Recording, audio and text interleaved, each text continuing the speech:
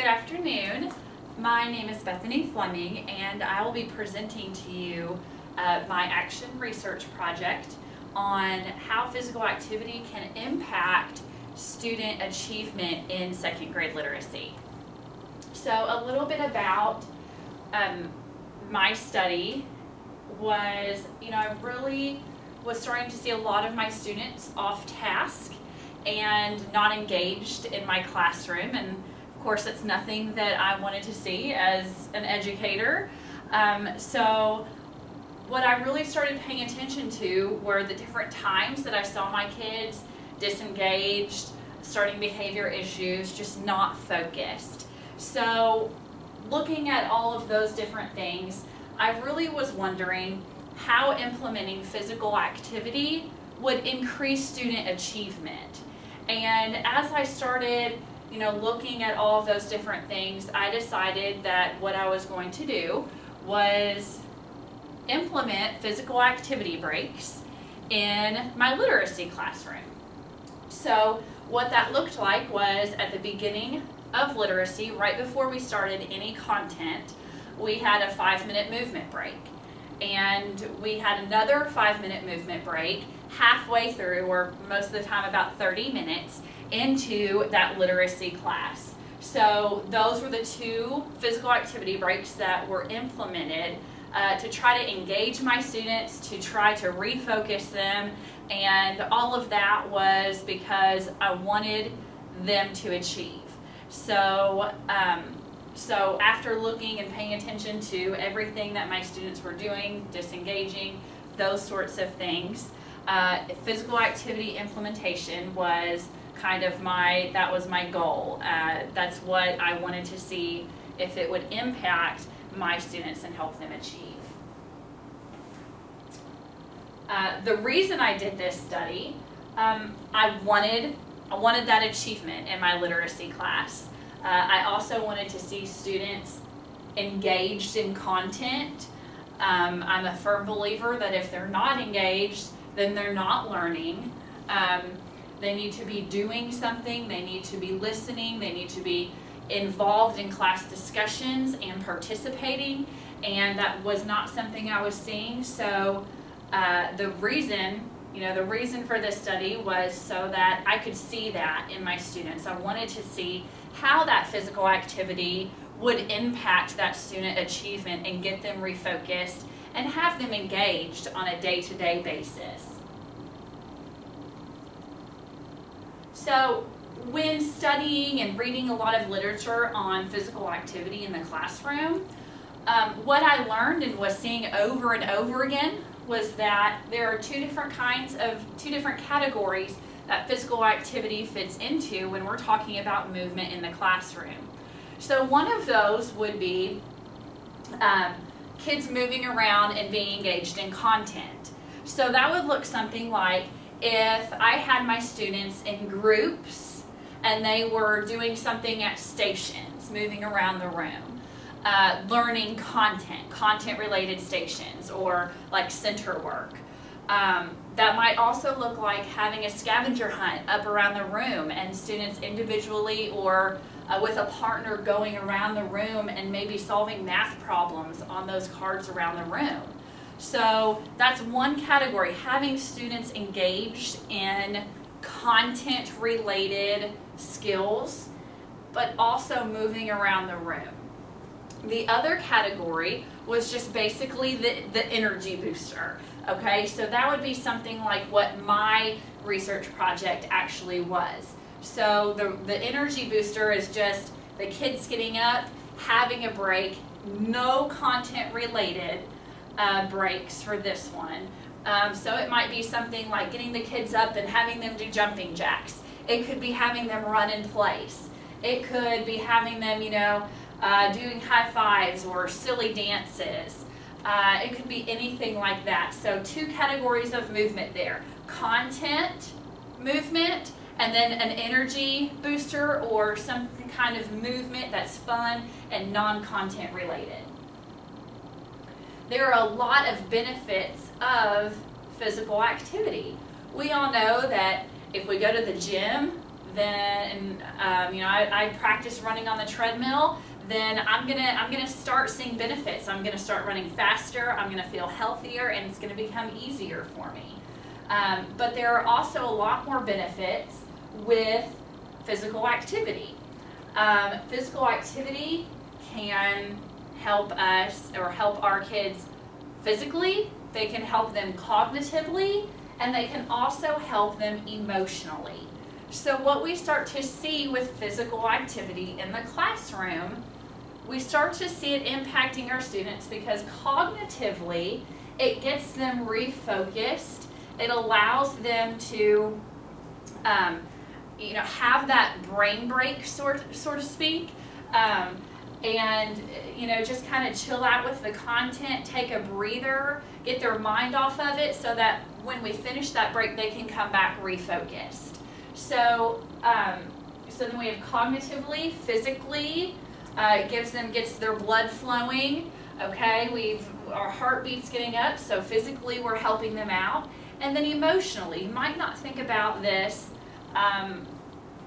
just impacting their emotional state, but if a student's having a hard time dealing with something, then they're sitting at their desk, and what are they doing? They're thinking about it over and over again. And if it's something, if it's something bad enough, it might bundle up a little bit of anger, and they might start taking it out on the teacher behaviorally or on a friend who's sitting next to them. So emotionally, what physical activity does for those students is it disengages them from those thoughts. It puts their mind on something else. It gives them a chance to release that emotional baggage, so to speak, and it ends up helping them emotionally. So when they are finished with that movement break, they can actually sit down and have that sense of relief. So physically, cognitively, and emotionally, those are three great ways that students are benefiting from physical activity that the research is showing. Not to mention how it's including or increasing student engagement, student participation, and student focus, which would include students who are on task compared to students being off task. Some results of physical activity research, just some that stood out to me.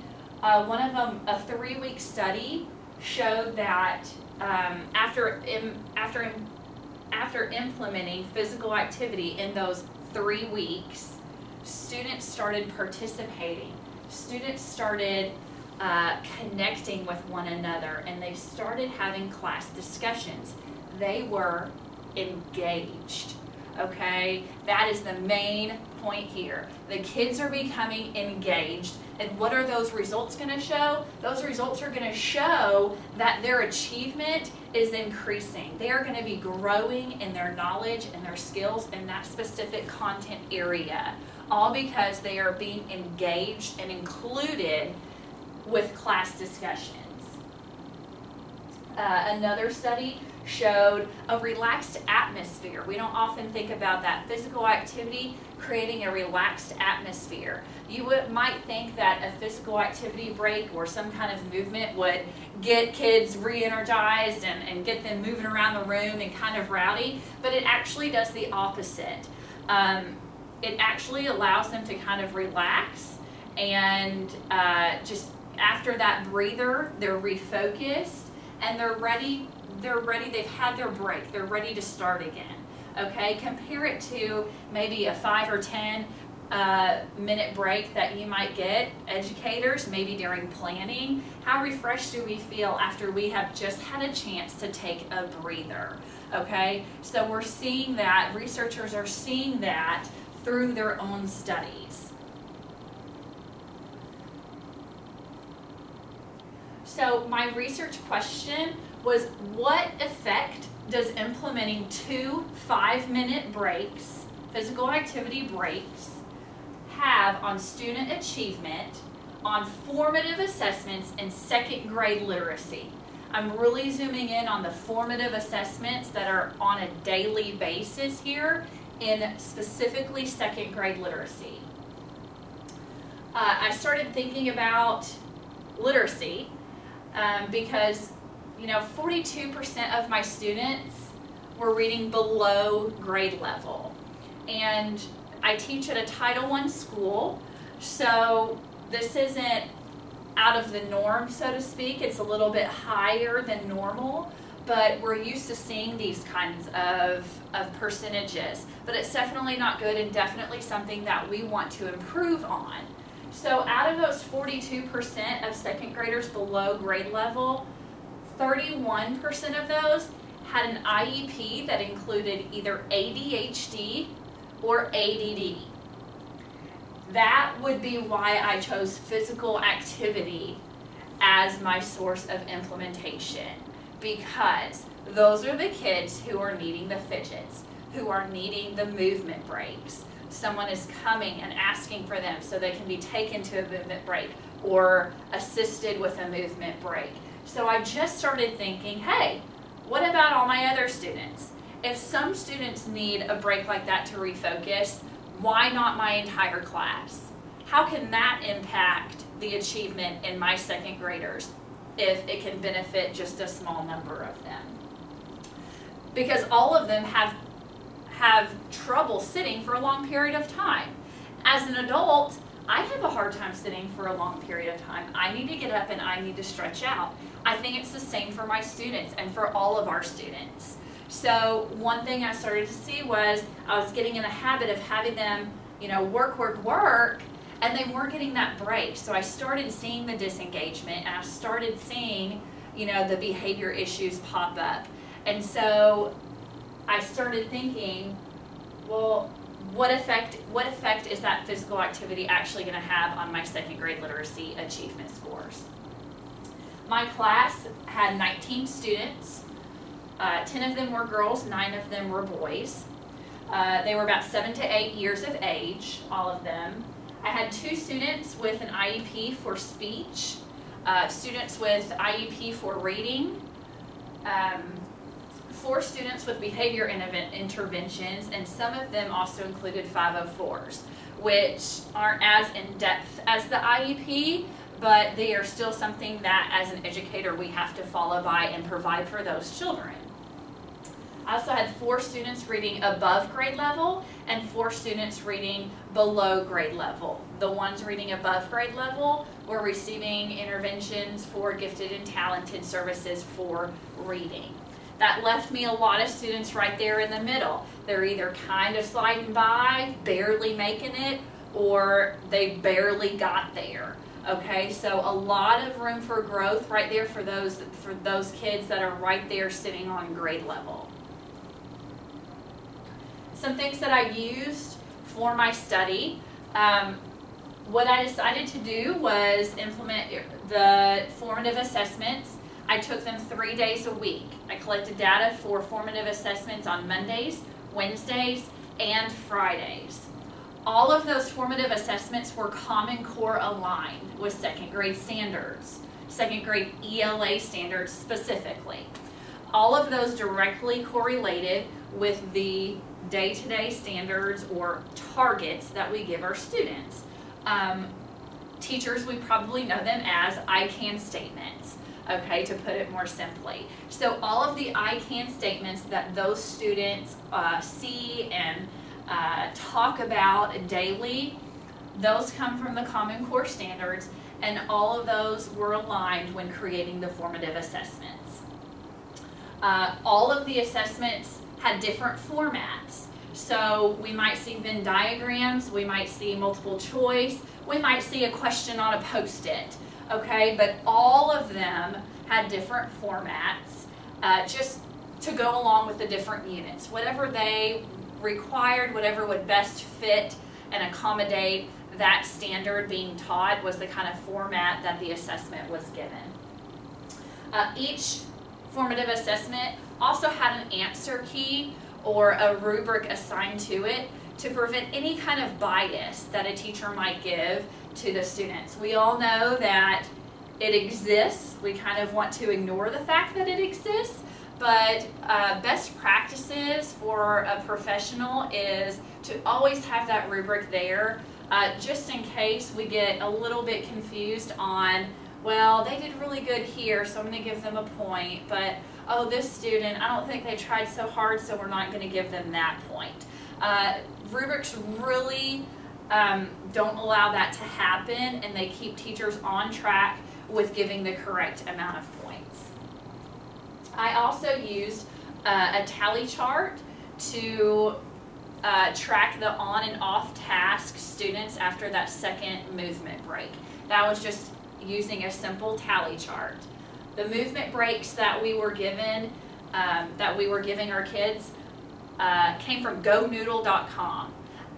If you haven't used it before, it is a great site. GoNoodle gives students the opportunities to do a bunch of different things for their movement break. They're all timed, so if you're looking for a 3.5 minute break, it's on there for you. If you're looking for a 5-minute break, it's on there for you. These different movement breaks give students the chance to do sports-related, kinesthetic type movements. They give them a chance to do silly songs or silly type movements. So it really gives them that opportunity for the brain break that they need, especially when we're talking about getting that refocused and re-energized movement break into them. Here are some examples of some formative assessments that I used during my research project. So as you can see here, we have just a 5-question formative assessment. You can see multiple choices being used, fill in the blank, and I also have a provided rubric already there for me to prevent any kind of bias. This is an example of a story element, literacy standard being taught. This is an example of an assessment that I gave during a unit on a Wednesday. This is a Venn diagram, and our Common Core standard was comparing and contrasting characters from 2 different stories. So you can see here that I already have the rubric into the assessment, and what I had done was noted on there that students had to have 3 correct responses in each category. So I had several items that they could have come up with, but they only needed 3. But again, they were already there. I didn't have to guess and wonder if something was okay. I had my rubric there. There was no questioning if a student had it right or wrong. Again, to prevent that bias from happening when grading the assessments. Here's another example. This was a Friday assessment that was given, and here the students are retelling. So this Common Core standard actually goes along with the intermediate students with summarizing. You might know it more as summarizing. In 2nd grade, that summarizing word is just kind of dwindled down to retelling. So with this specific story, the kids read Goldilocks and the 3 Bears and had been studying it, and their formative assessment was on retelling the story in the beginning, in the middle, and in the end. And again, here you can see that the rubric that I used to grade this assessment was already written down. So I knew exactly the points of the story that students needed to be writing. Here's an example of the tally chart that I used. I used it Monday through Friday, and all I did was simply mark the students who were off task after that 2nd movement break. So it took about 30 seconds, not even a minute. After they were given their task to complete, I simply picked up my chart and I would tally the number of students who I saw that were not on task. So out of 19 kids, if I had 5 kids who were talking or misbehaving or not doing the correct thing, I would simply put 5 tally marks, and then I knew 14 kids actually were on task for that day. Again, formative assessments were completed 3 days a week. The ones that were averaged at the end of the week were only those 3 that were given on the Monday, Wednesdays, and Fridays. They were all Common Core aligned, and again, we used them with our I CAN target statements that the students are familiar with. So here is my baseline data for Unit 1. This data is without implementing physical activity breaks. So what you can see here is that for a 4-week unit, I have 50% of my students scoring above 70%, and I have 50% of my students scoring below 70%. Okay, so we're half and half right there. Why aren't more of my students scoring higher? There are some common things that we see throughout the year in teaching, and definitely specific to this class. We see the unfocused kids. We have the on task and we have the off task. Okay, that's seen in every classroom. That's normal. Our job is to make it more normal to be on task than off task. Okay, kids aren't getting their activity. We have absences, which of course impacts student achievement because they're missing that content. We can always go back and reteach it. We mean to go back and reteach it, but sometimes they just don't get the full effect if they're not having that mini lesson, and then they're not getting that collaborative work, and then they're not getting that independent practice when it's after it's taught. So absences have a huge impact on student achievement. So after implementing for 2 different units, here we are showing Unit 1, no implementation. Unit 2 and Unit 3, we have started to implement the physical activity breaks. What you're starting to see here is a shift. Okay, we start to see a 20% increase in student achievement scores, which isn't a whole lot, okay, but it's something. We're starting to see the growth. The students are starting to refocus. The students are starting to engage themselves. We're having class discussion, behaviors going down, okay? So check out this right here, the below 50%. Unit 3, 8 weeks into movement breaks, we don't have any students scoring below 50%, which is huge. Comparing our no movement break Unit 1, our baseline data, compared to Unit 7. Now Unit 7 is 6 weeks into our implementation of physical activity breaks. So by Unit 7, we have a huge shift going on here. 20% of students at Unit 7 are scoring below 70%. 20%. Well, that means that the other 80% are now scoring above 70%. So we're talking students moving from apprentice to proficient, students moving from novice, some of them moving all the way from novice to proficient. Okay? So we're starting to see that physical activity is really impacting these students. 80% are above 70% on their average achievement score. That is a major deal, okay? But why not more? What about that 20%? Again, we're still seeing absences, okay? 7 units until the school year. As educators, we know that we're expecting more out of our kids, okay? So those formative assessments are getting a little bit more in-depth and require a little bit more detail. Some students might just be lazy, okay? Maybe that's really hard for our struggling readers. Maybe we still are seeing a little bit of behavior issues around this time, especially from those low-performing students who are just having a hard time with the content. They don't want to admit that, and instead of someone realizing that they're not understanding it, they're choosing to act out instead. But 80% of students scoring that high compared to our baseline data is amazing. Comparing girls and boys in their growth, I love looking at this slide. So here we can see Unit 1 and Unit 7, and it's broken into girls and boys for each unit. So girls started in Unit 1 at a 68% average achievement score. By Unit 7, girls had gone up to 80%.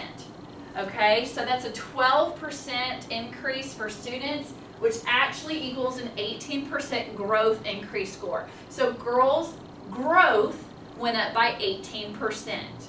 okay? Not too bad. Boys, on the other hand, boys' average score was a 60%, okay? By Unit 7, that had gone up to 87%. So what we're talking about there is a 45% growth increase for the boys. 45%. That is huge when we're talking growth. Why such a difference between the girls and boys? You know, a couple things that we might think of. Maybe boys have shorter attention spans than girls. So those physical activity breaks are actually benefiting those boys a little bit more than the girls because they're really able to stop what they're doing, go and do something else that doesn't require a whole lot of thought, getting that energy out, and then they're able to come back refocused because they're not sitting down for that longer period of time. Whereas girls, we're a little bit more laid back. You know, we can kind of take things in strides and sit there until we're allowed to get up. So just a couple of ideas maybe on why boys are achieving growth at such a higher percentage. So what we really found from this data, or what I really found from this data, was that physical activity is in fact impacting student achievement in second grade literacy. 60% growth of students scoring 70% or above is what we found. When we talk 60%, we are talking low performers moving to high performers. We're talking the difference of, you know, your class scoring in the novice apprentice and moving them up to proficient and distinguished. And that is our goal. We want to see that growth as educators. And as, you know, teachers of second graders, this is a huge year for them.